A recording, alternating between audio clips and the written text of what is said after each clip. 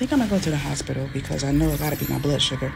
Y'all, I get to the hospital, my blood sugar was 559, and then they did blood work within like 30 minutes, and my blood sugar was 649.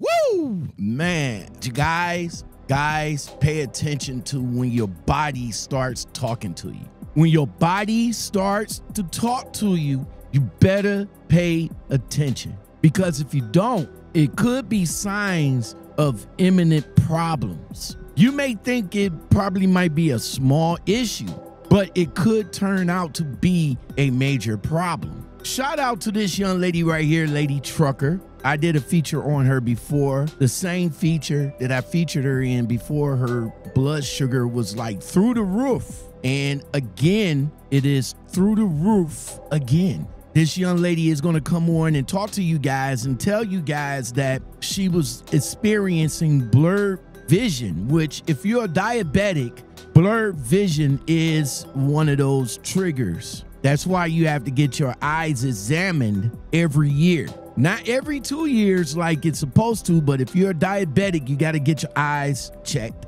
every year. They'll look at your eyes to see behind the eye to see if it's diabetic tendencies. She felt that she needs to go to the hospital to get herself checked.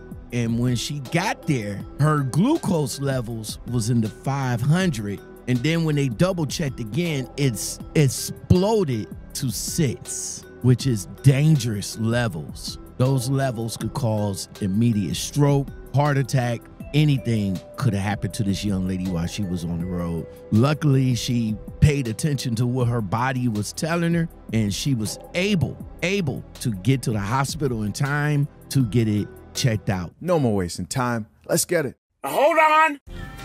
Yeah, so I was about to drive my truck to South Carolina. I'm in North Carolina right now. And my eyesight was like really blurry and I was really dizzy.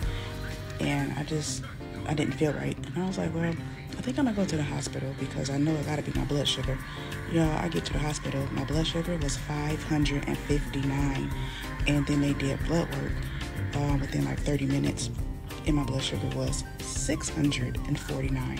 So I did get admitted. I will not be driving my truck.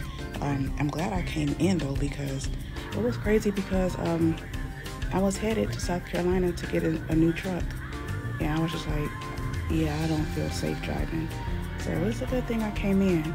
I don't know how long I'll be here though, because when my blood sugar was 649, they got it all the way down to like 180, and this morning it was already up to.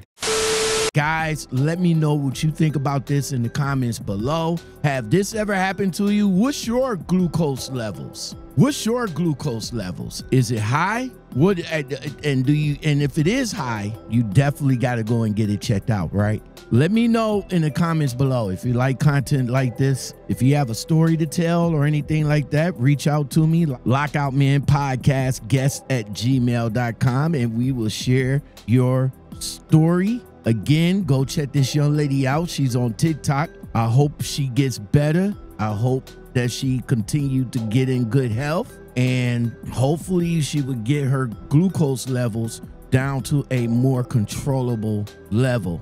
Until next time, everybody. If it wasn't for us nasty old truck drivers out here on the road, you wouldn't have none of y'all shit. This video was brought to you by a truck and a truck driver.